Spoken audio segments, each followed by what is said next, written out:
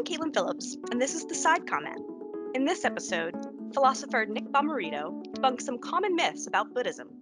Hi, I'm Nic Bommarito, philosopher and author of Seeing Clearly, A Buddhist Guide to Life, and I'm here with 5 things you need to know about Buddhism. The first is that Buddha is not a name, it's a title like president or doctor.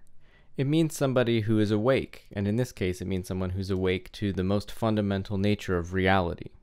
The guy in India we call the Buddha, meaning the historical Buddha, and his name was Siddhartha Gautama. But there are many Buddhas. There are past Buddhas, future Buddhas, and Buddhas in different realms in space and time. Many people in the West picture a jolly fat man, but that's a different figure named Budai in Chinese or Hotei in Japanese. Sometimes this figure is identified as Maitreya, the future Buddha, but it's definitely not the historical Buddha.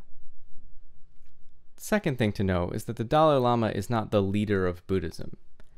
Tibetan Buddhism has many sects, and the Dalai Lama is leader of one called the Gelug sect, but other Tibetan Buddhist sects have their own leader. For example, the Kagyu sect's leader is called the Karmapa.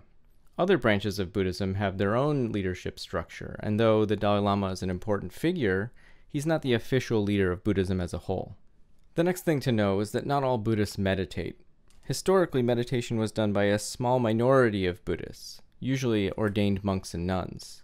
And even in a monastery, there's a system of specialization where some monks would specialize in philosophy, others in funeral rituals, and others in meditation. The idea that all Buddhists should meditate, including lay people, is a fairly recent one.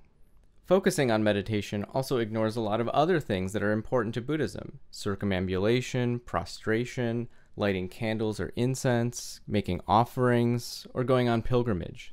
While we're talking about meditation, another thing to know is that not all Buddhist meditation is mindfulness. Mindfulness is one family of Buddhist techniques, and it often takes a variety of objects. So Buddhist texts will talk about being mindful of death or your own body, or various other Buddhist ideas like the impermanence of all things. But there are a lot of other techniques that are not mindfulness at all. A popular one is called Zazen, a type of meditation found in Zen Buddhism, or Dzogchen, a type of meditation found in Tibetan Buddhism.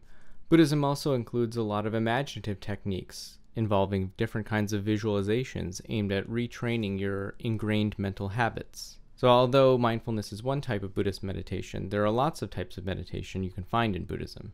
The last thing to know is that Buddhism isn't just a philosophy or a way of life. Buddhism has existed for thousands of years in many places around the world, and Buddhists relate to it in a lot of different ways. But many Buddhists accept supernatural things like heavens and hells, or supernatural beings that intervene via special rituals.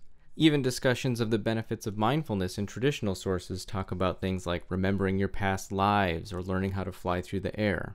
The majority of Buddhists, both historically and globally, relate to Buddhism in these kinds of ways. This doesn't mean that there's nothing philosophically interesting in Buddhism or that you can't relate to it in other ways, but it's a big tradition and it's more than simply secular mindfulness or stress relief.